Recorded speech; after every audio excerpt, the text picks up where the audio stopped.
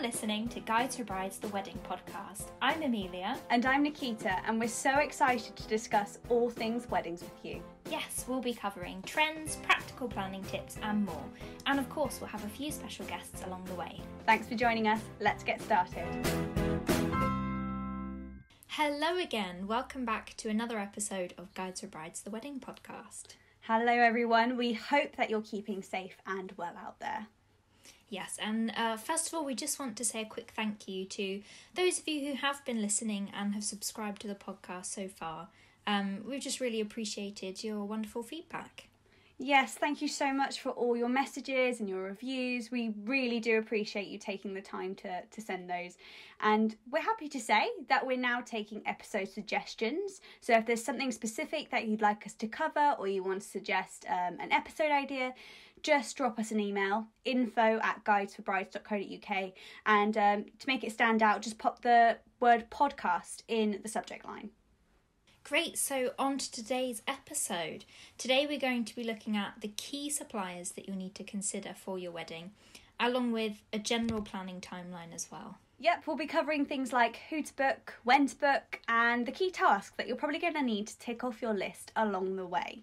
Yes, and we'll be starting this planning timeline from about the 12 to 18 month marks. Now, obviously everyone's planning scale is different. I started planning my wedding as soon as I got engaged, which was 8 months before my big day. So for me, this timescale was condensed quite a lot. But it's not unheard of for couples to plan, 2-3 years in advance. So it is different for everyone. Yeah, so don't feel like there is a right or wrong timescale. This is just a little guide for you to keep an idea of what you need to be planning and kind of when in terms of timeline. As always, there'll be loads of useful resources to help you with your planning timeline in the show notes. So, as we mentioned a moment ago, we'll be starting this timeline at the 12 to 18 month mark. So, at this very first moment of your planning timeline, you'll want to get those big tasks ticked off first. And we're thinking about this as like a wedding cake. If you were to build up and decorate a wedding cake, you wouldn't start with that top tier. If you start with the top tier, the whole thing's just going to end up collapsing. So you do need to make sure you start with the big tier, the big base, and all of those basic tasks that have to fill that up before to support the rest of it. Yeah, absolutely. So, those basic tasks would be things like working out what your budget is, a rough idea of your guest numbers, what type of ceremony that you want for your wedding. Do you want a church wedding? Do you want an outdoor ceremony? Do you want to get married abroad? And just kind of what event that you want for your day, because until you know all of these things, you can't build the rest of those things up on top of it. Exactly. And I mean, those first initial decisions, as we've previously discussed in our last episode with Sam, it means that as soon as you know that, you can start looking for the big things like the wedding venue and start booking your main suppliers. So after you've decided on your budget, your guest numbers, your ceremony type, and the kind of event you want overall, do you want a marquee wedding at home? Do you want a registry office ceremony with a small guest list and a massive party at a restaurant later? What do you want for your wedding? And then you can go about choosing the venue. And as soon as you've got the venue, you can get wedding insurance, if you can get wedding insurance. Absolutely. Yeah, so, all of these tasks will be at that 12 to 18th month mark. These are the very first things that you need to get done. The very first important decisions. Exactly, yeah. And then once you've got your venue, then you can book those suppliers that, the ones that are on the day that might only be able to do one wedding a day, or, might be limited in terms of time. If there's a particular supplier that you really love and have fallen in love with, get in touch with them at this point to make sure that no one else books them up. Yeah, absolutely. The best suppliers always get booked up quickly. Just remember that. They do. If you want this top photographer and you've seen their work and you really, really want them for your wedding, inquire as soon as you know your wedding date so that you can actually get them secured. So it's worth being as organised as you possibly can be in these first initial moments. Yeah, absolutely. So what we'll do now is we'll just quickly run through all of the different suppliers that you could have for your wedding. Obviously, this is all going to be budget dependent and dependent on the kind of wedding you want. If you want something very simple and basic, then you probably won't want all of these suppliers, and it's absolutely up to you. Yeah, I only had like half of these suppliers at my wedding, so yeah, it's definitely something. It's worth considering all of them, but everyone's going to be different. So just take this bit with a pinch of salt. If you don't necessarily, you don't have to have all of these suppliers. So we'll start off with two of the ones that generally get booked up pretty quickly, I would say. These first two on the list, so the photographer and the videographer. Yeah, I mean, these two do get booked up so quickly, and obviously they're going to be there for your entire wedding day, so it's not like they're going to be there for half the day and then go off and do another wedding. So if you want them there, you need to book them. Yes, exactly. And then next on this list we've got a wedding planner. Now, you might not want a wedding planner for your day itself. You might just want someone to sort of tag team to help you plan those big things. But if you find, especially if you are not that organised of a person, you can afford to ask someone else to assist you with this. Ask a professional to assist you with the planning and handle all of those tough conversations for you. It might be worth considering hiring a wedding planner. Of course, wedding planners aren't always there for the whole planning process. You might just want someone to coordinate your day for you and help make sure everything runs smoothly on the day, and that's it. That's absolutely fine. But it's worth considering if that's what you want, but also consider if it's what you need. Yeah, and I mean, they definitely help reduce that stress of 100%. Not only just actually planning your wedding, but on the day as well, so that you can just enjoy it and that everything's being taken care of in the background. Yeah, they'll be doing all of that for you, won't they? Yeah. they'll be doing all the stressful things for you. You won't have to worry that your bridesmaids have put all the order of ceremonies on the chairs in the church. You won't need to worry about that. The wedding planner will have that sorted for you. So if that's something that you can do, we would recommend investigating it. Sure. So the next supplier you'll want to think about is the person who's going to lead your ceremony. So whether you choose to have a celebrant-led ceremony, if there's somewhere particular special that you want to get married, like your place of worship, or if you want to book a civil ceremony, in which case you'll need to book a registrar. So it's completely up to you what type of ceremony that you want and who you'll need to book for that. Yes, and when you're booking the person that's going to officiate your ceremony, it's kind of imperative to know the kind of ceremony you're wanting, and also whether you care about that ceremony being legally binding on the day or not. So it's important to mention that each country in the UK has different wedding rules. So, for example, in England, if you're wanting a civil ceremony, you'll need to get married in a civil ceremony licensed venue with a registrar. So that's one example. But also there is the option of having a celebrant-led ceremony. Now, the rules differ slightly in Scotland and Northern Ireland, whereas in England and Wales, if you want to have your civil ceremony, you'll need to be in a licensed venue. But in Scotland and Northern Ireland, it's the person officiating the ceremony that's licensed and not the venue. So you may be able to find that you can have a ceremony led by a celebrant that is still legally binding. So it's worth investigating depending on where you're getting married. Now, I don't mean to say that you can't have a ceremony led by a celebrant if you're in England and Wales, because these are very personalised ceremonies and completely personalised to your relationship, and they're beautiful, and there's so many amazing rituals that they do. And so if you're wanting that ceremony to be legally binding, maybe you can consider getting married in a civil ceremony licensed venue with a registrar present and have most of the ceremony led by your celebrant. Or you can have a celebrant-led ceremony wherever you want to get married, and then have your legally binding bit done later at a registry office or at your church or wherever you're going. Yeah, I mean, that's essentially what I did. We had our legal wedding at a registry office on a Tuesday morning. I think it was like 10 o'clock. Because it was one of the cheap ones. It was about £45 to do it. So we were like, why not? And then we had our actual wedding day on the Sunday. It was a licensed venue as well, but we wanted a religious ceremony there. And obviously you can't do that.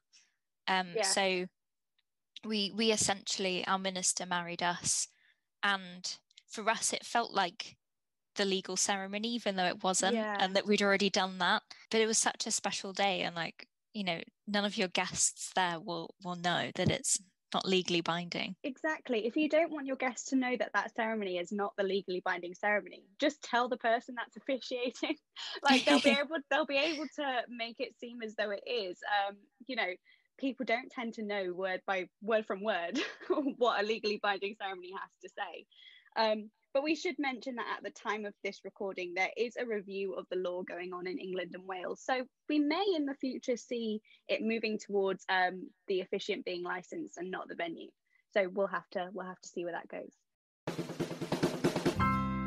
And then next we've got your wedding transport. So, you know, you might actually be staying at the venue the night before, so you might not need wedding transport. But if you do, it's a good idea to get this booked in sooner rather than later as well.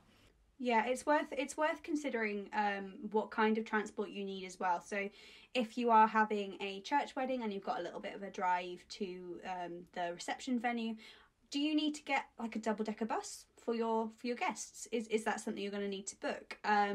Do you or your partner or your bridal party require some very fancy transport to the venue? Like, this is where you consider that. It's totally up to you. If this is how it's just organising it. It's just getting all of that sorted. The next thing on the list, caterers. So, you know, your caterer is going to be pretty important. Yeah. Feed your guests. Yeah, you can't have a wedding with no food. It's just not going to go down well. So if you are needing external caterers, you know, think about that. That they're likely to only be able to do one wedding a day, unless they're a massive catering company. They'll probably will only have one event a day. So if there is a particular type of cuisine that you want, or if you're looking for a particular caterer, you'll want to get those booked in as soon as possible. And then, of course, one of the most important ones is your florist. If you're having a florist, of course. Now, you can leave your florist a bit later on in the planning, but if you're going to be having quite a lot of florals at your wedding, especially any like big floral pieces, like if you want a floral arch, something that's going to be a lot of work. Yeah, I mean, if you're florist, you're wanting them to do your bouquets, your buttonholes, table centerpieces.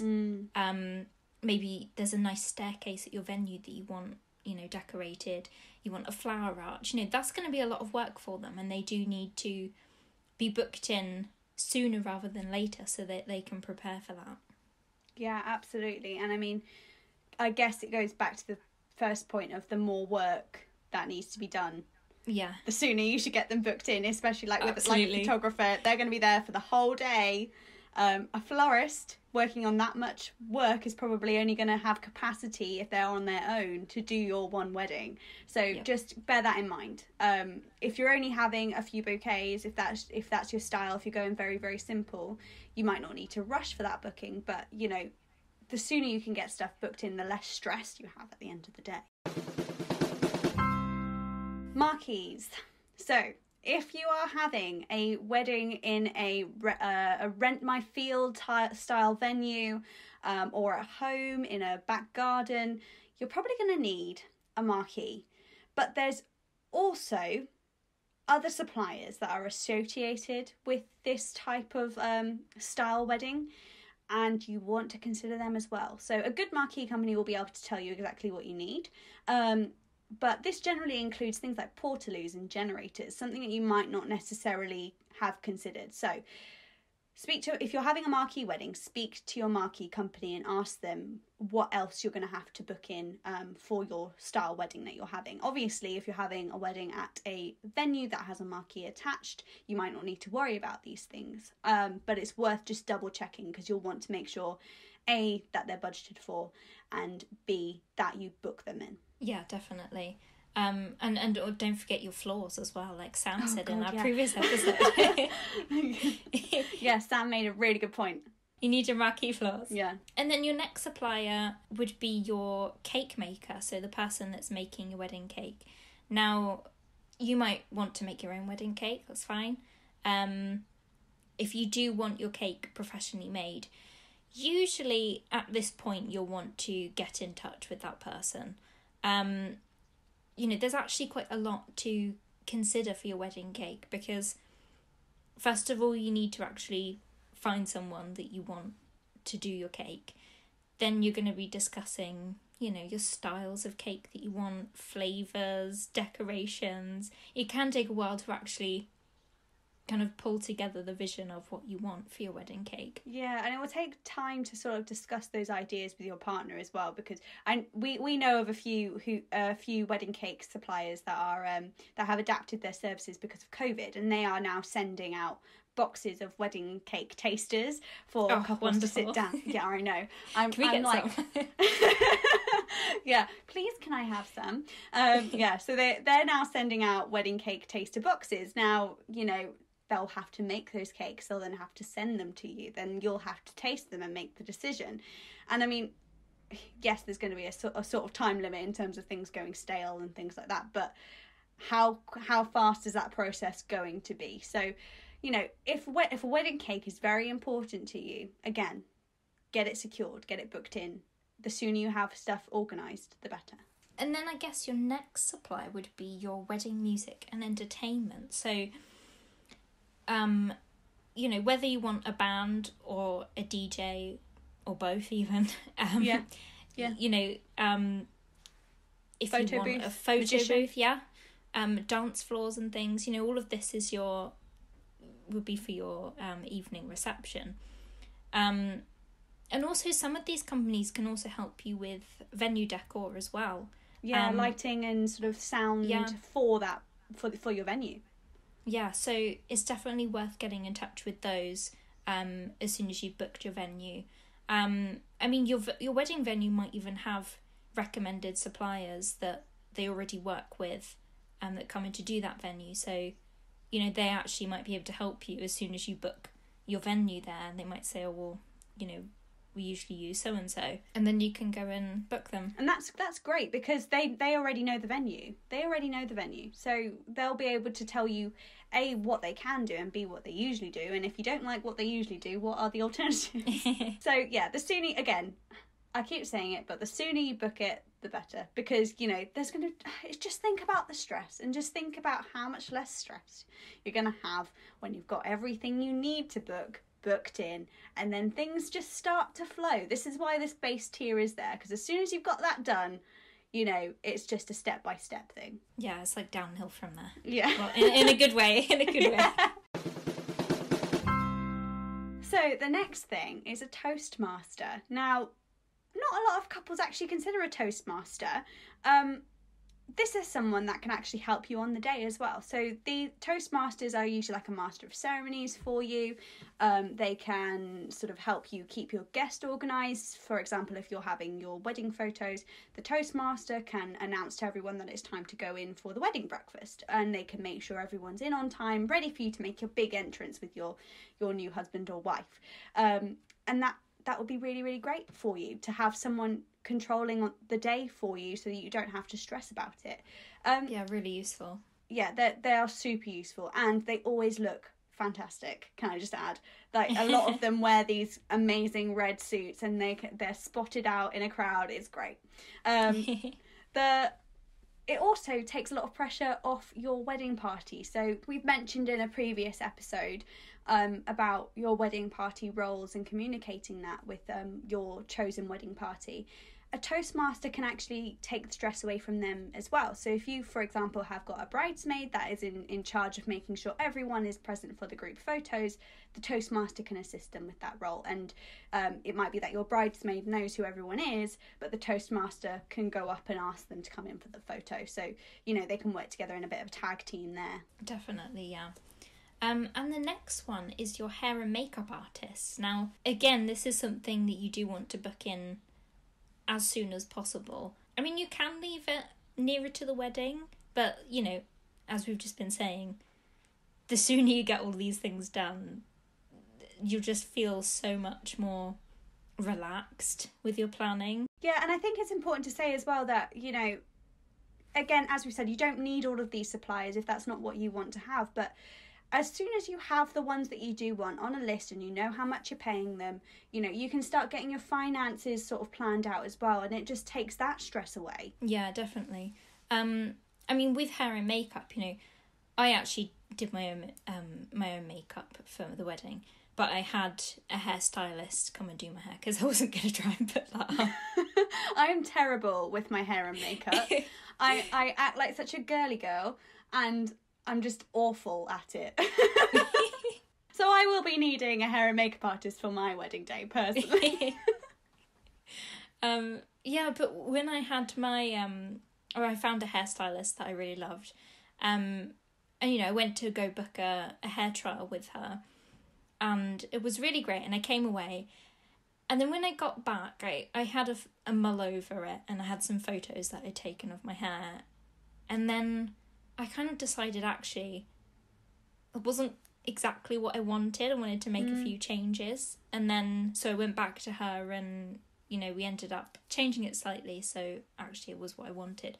So, you know, some of these things, if you do book them in sooner rather than later, you've got more time to, you know, make changes if you want to make changes, and just try different things until you're completely happy with what you want. Yeah, absolutely. And there's nothing worse than just regretting that decision. Like, you don't want to be on your wedding day regretting a decision you've made just because, you know, you could have asked your hairstylist if you can have a second trial because, you know, you had time to.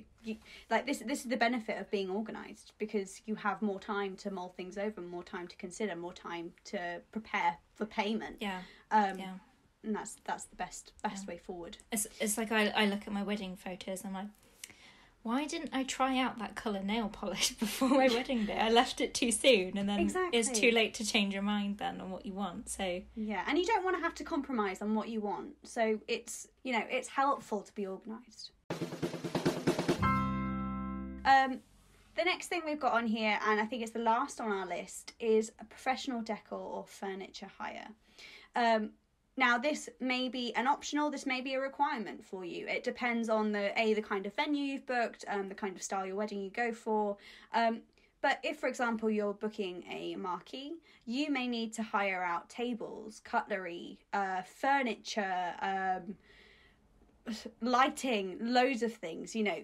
So just be aware that if you've gone for like a very DIY venue, you might require some professional assistance or needing to hire different things to build that wedding day. Or even if you are at, you know, a venue and you want to swap out their chairs for like some Chivari chairs or something, you know, you'll need to do that sooner, because they'll need to know that they've got those reserved ready for your wedding day in case, you know, someone else nabs them. Yeah, absolutely. Yeah, you don't want to find out that you go to a venue and you go, oh, I really don't like those chairs, and you know what you don't want to do is last minute having to phone around different furniture hire places because they don't have the 80 chairs that you need. Like, it's just considering these big things right at the beginning is just so helpful, and you know your venue will be there to assist you on that. So do say to them, like, I'm not so keen on these chairs. Do you have a decor hire or a furniture company or a decor hire place that you usually work with, or do you have a supplier that can assist me with this change?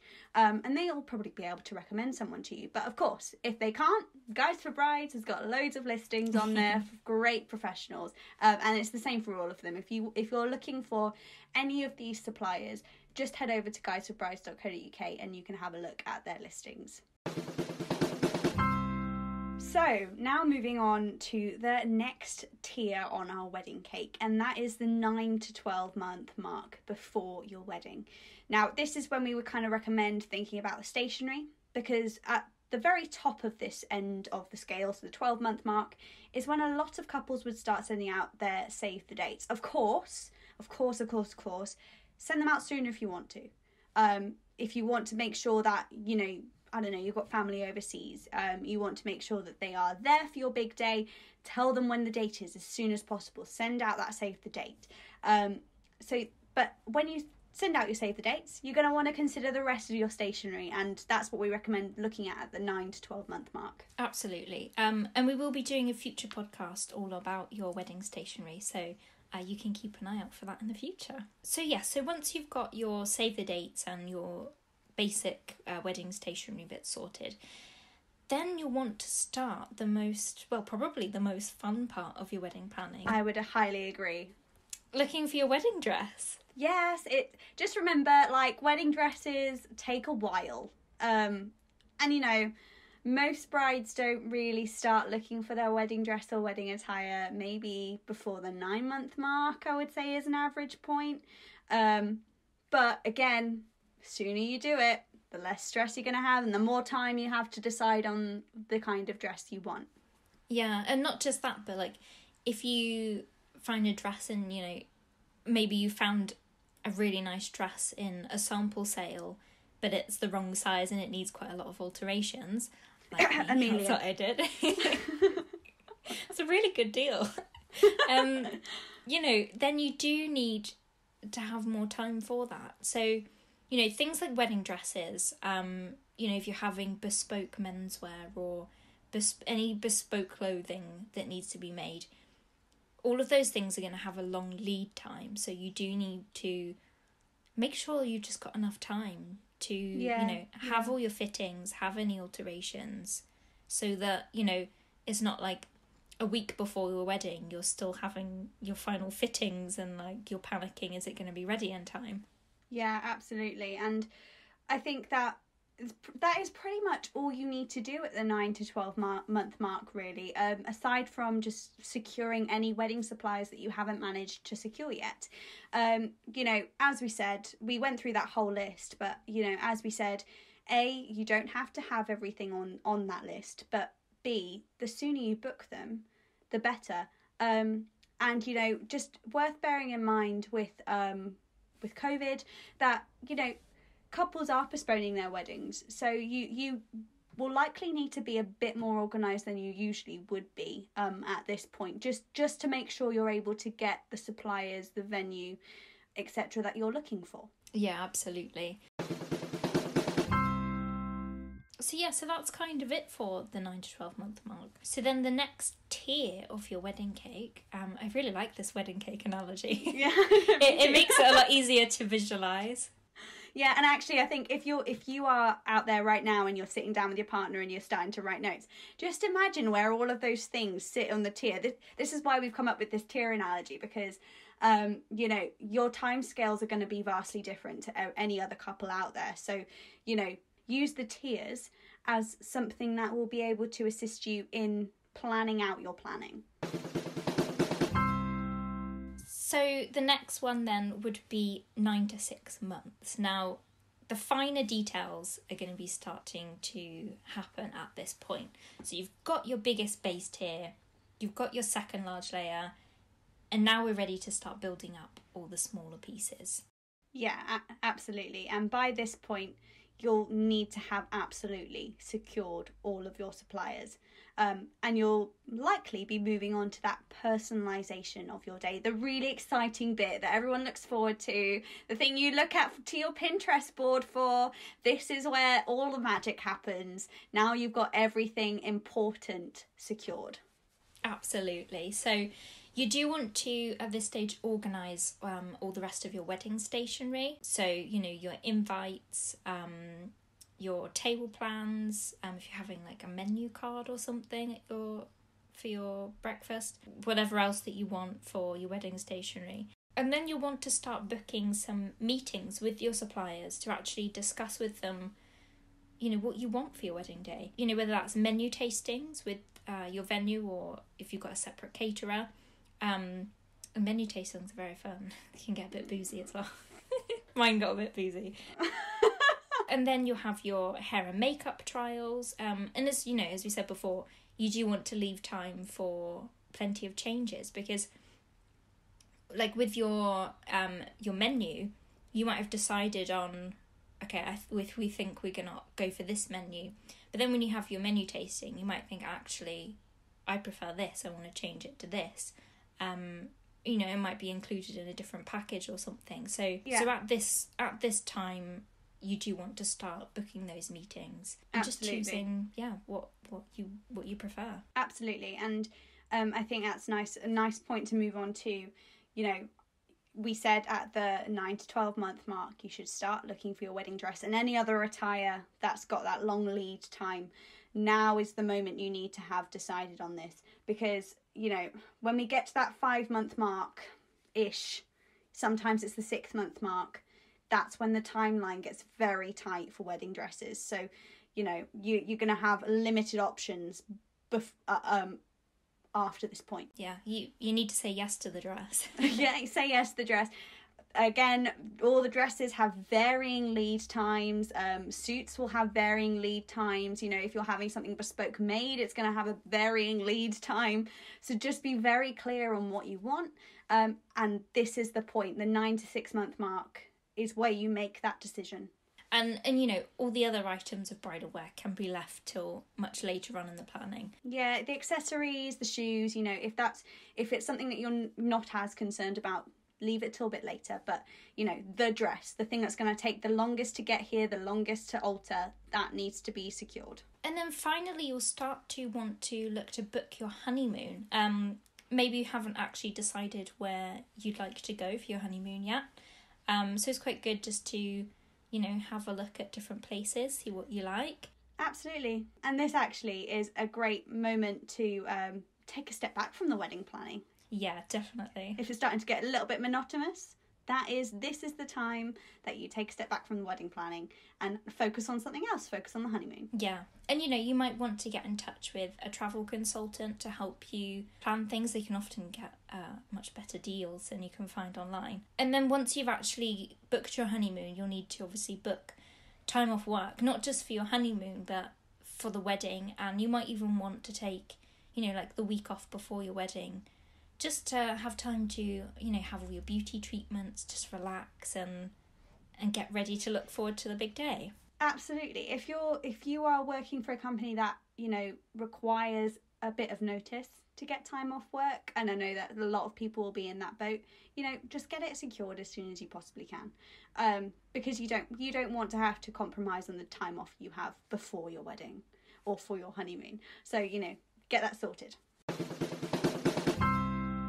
So now we're moving on to that top tier, the 6 to 3 month mark. And you'll see why we're going to call it the top tier in a few moments. But here is the final bit of proper, you know, organisation that you need to get done. So first things first, you know, this might be the moment, and, you know, some couples leave this a lot later. But if you are wanting to be organised, this is the point where you start considering what your wedding party are going to wear, if you haven't found that already. So if you are needing to hire suits for groomsmen, or needing to buy some bridesmaids dresses, this is the point in time when you start looking for those. Absolutely, yeah. You know, and if you do decide to start doing that a bit earlier, actually give yourself more opportunity to find, you know, you might find dresses in the sale or something. Whereas if you're leaving it nearer to the time, you know, you might be limited by choice. And obviously your bridal party, well, your wedding party will need to try things on, and, you know, they might need to send things back and have a bit of backwards and forwards. So if you can do it at this 6 to 3 month mark, then, you know, that's really good. Yeah, absolutely. And then you kind of need to ensure everyone's on the same page. So this, in terms of all the things you've already booked, you're going to want to make sure that all your plans are sort of in line with everyone else. So, you know, this is the opportunity maybe to visit your venue again, measure up with your venue stylist if you're having one, book in your rehearsal time, your rehearsal dinner. This is the moment where you sort of get the plans ready to finalise. Yeah, definitely. And, you know, part of that would probably include, if you're having a photographer, a videographer, you know, actually arranging for them to come and visit the venue, whether that's, you know, on their own or with you. And it's quite nice for them because, especially if they haven't been to that venue before, they can have a look around, they can work out, the best spots to take photos, like if it might rain. Yeah, where can you have your photos if it's going to rain? So that's quite good to try and get them to visit the venue if you can. Yeah, and I think it should be said that towards the end of this 6 to 9 month period is traditionally when couples would send their invitations. Of course, if you want to be super organised, send them sooner. But, traditionally this is kind of the point in which that would be sent. And start any new beauty routines at this point. If you're desperate to have your legs waxed before your wedding and you've never had your legs waxed before, don't leave it 2 weeks before the wedding to have your legs waxed for the first time. Please don't leave it that soon.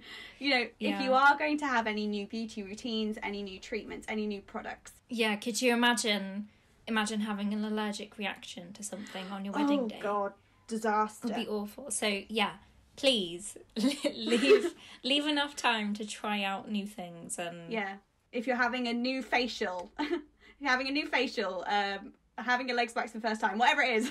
A new hair colour, Yeah. Give yourself time. Yeah, I mean, just have you seen case. in that, is it Bride Wars, where one of them gets their hair dyed blue? Yeah. I mean, I know that was sabotage, but, And the orange fake tan as well. Oh, God, no. We don't want these disasters, a week really before don't. your wedding. So, now we're getting to the quite fine details now.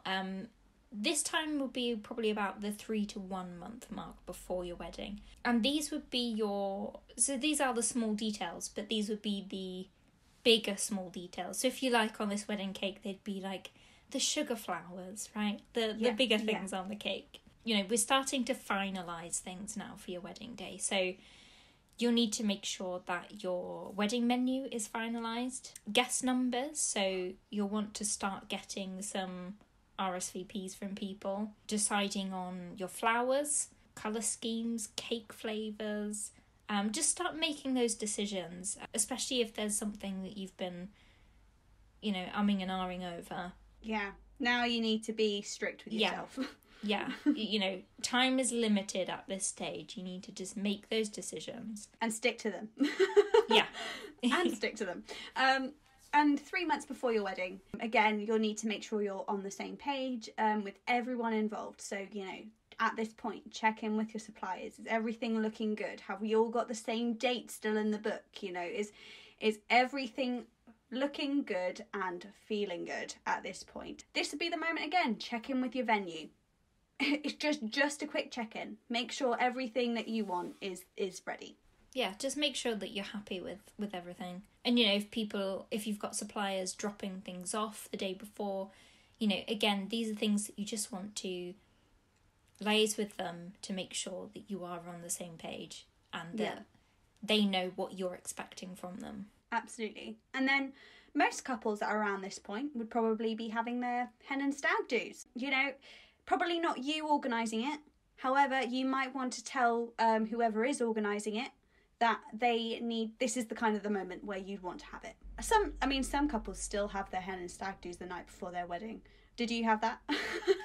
No, definitely didn't. No, I had a friend who had her fiance, now husband, had his stag do the night before the wedding. And of course, they were all hungover on the day of the wedding.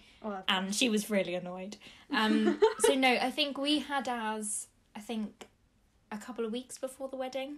And I guess also it depends, who you actually want there, because if you've got friends that live overseas or, actually, they might be coming over especially for the wedding, in which case you might want to have your hen or stag do a bit closer to the wedding. So, again, these timelines are just rough. So you don't need to think, oh, okay, if I shouldn't leave it so close to my wedding. But, it's completely up to you. Yeah, absolutely. And at the 3 to 1 month mark, again, we're looking at the small but important details. So sort out your table plan. Decide on what your tables are going to look like. Get that decision made final. Confirm your order of service with your registrar, with your vicar, with your celebrant, whoever's leading your ceremony. Pick any songs you want on your wedding breakfast playlist. These are the things that you can start looking at this point. Just because right at the beginning, they weren't that important, but now we're getting into the final moments and sort of making this all about you and personalizing it to the finer details. This is where that becomes imperative to start looking at the smaller things. Absolutely. Like, you know, pick your first dance song. Have a bit of a practice.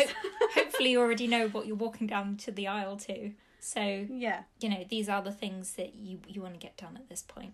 Absolutely. And on that point as well, if you're having live music, you're going to want your band or your singer or your string quartet, whatever you're having, to know what they're going to be playing. Yeah, they need to organise their set list. So, yeah.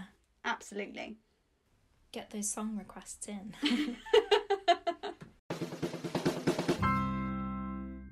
So then we're going down to the 4 to 2 weeks now, getting very close to the wedding day.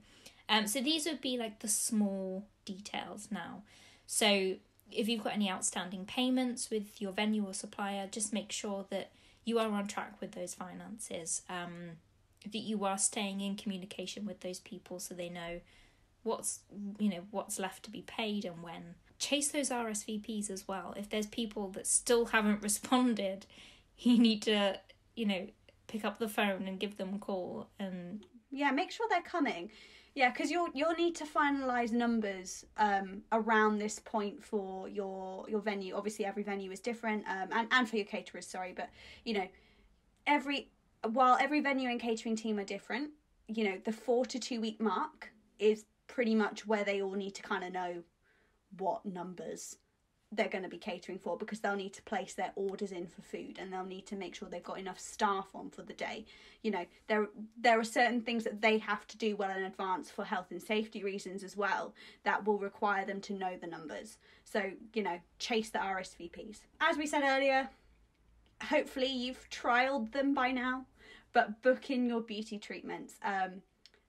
Please, I beg you, do not get anything that you've never tried before for your wedding, please.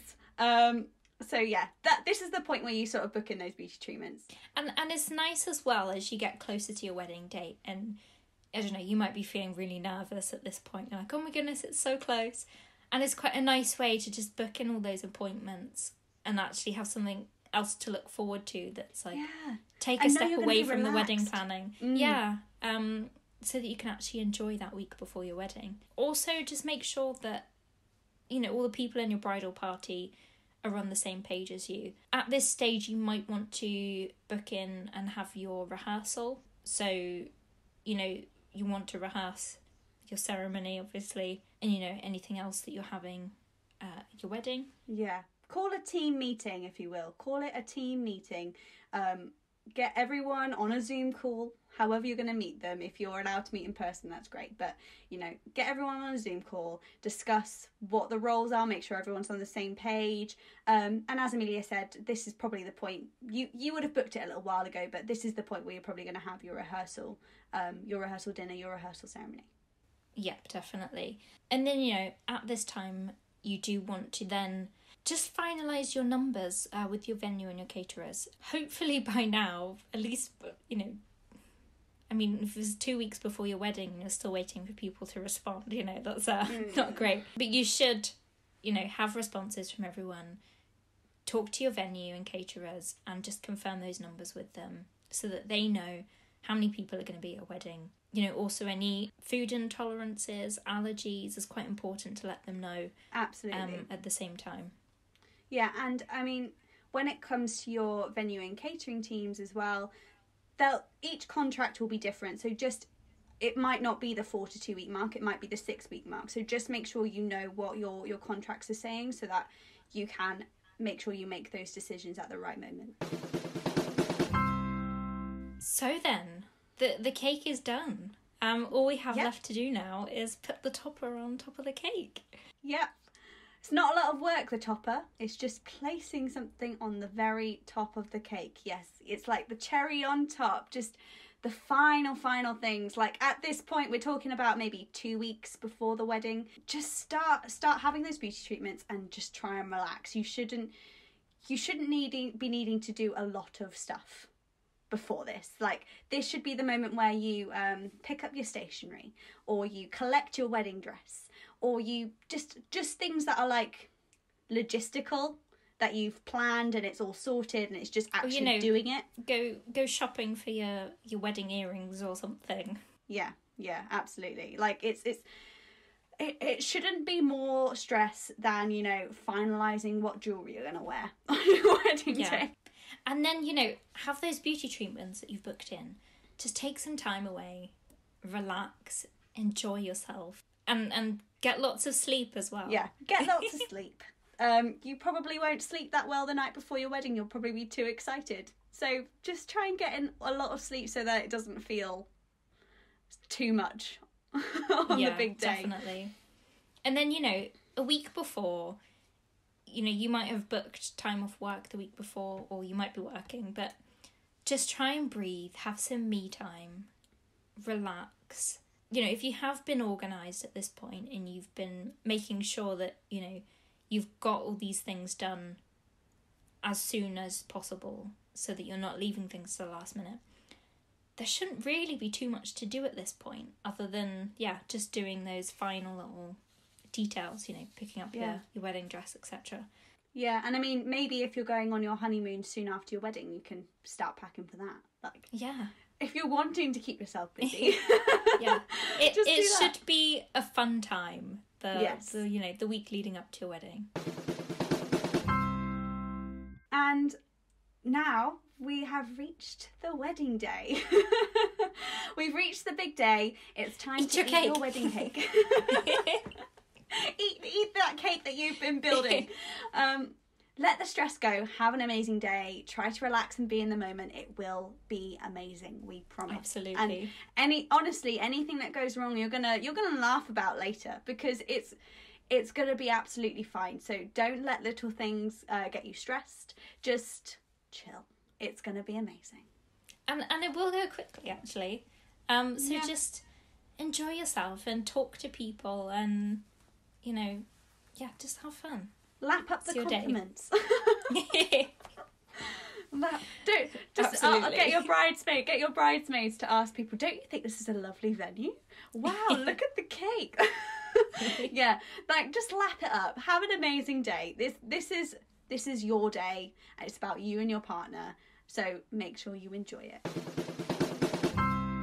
As we said right at the start, this was a very general timeline, but it should help you to organise yourself and figure out approximately where you should be currently in your organisation.